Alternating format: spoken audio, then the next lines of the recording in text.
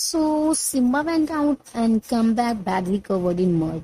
Mud? I thought he must be fallen while playing. So I made Simba take a bath and it took 3 buckets of water to bath. I tried hard, but the mud did not come out of Simba's body. And Simba was screaming, of course, because of mud. That I don't want to take a bath. I love mud. Mud love me. It's statement of Simba.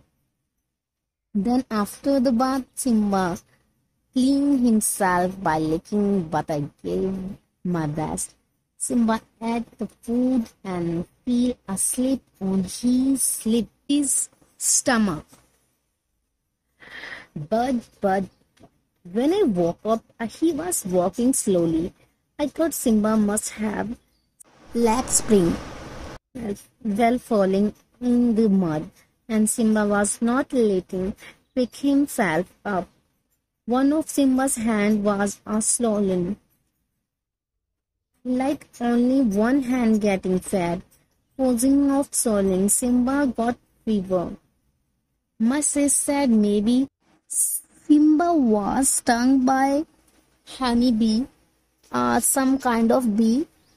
I really don't know what happened with Simba. So it's necessary to give medicine to Simba. But as usual, Simba don't have to take medicine and throw away. The medicine fell on the wall, fell on the sheet, and fell on the Simba's own cushion, but did not fall in Simba's mouth. And Simba has very good quality. As he sees a smell that there is a something dirty in his bed, a pillow, then Simba doesn't sit on his bed and goes to the shoebox. If you want to know what happened to me, so wait for my next video.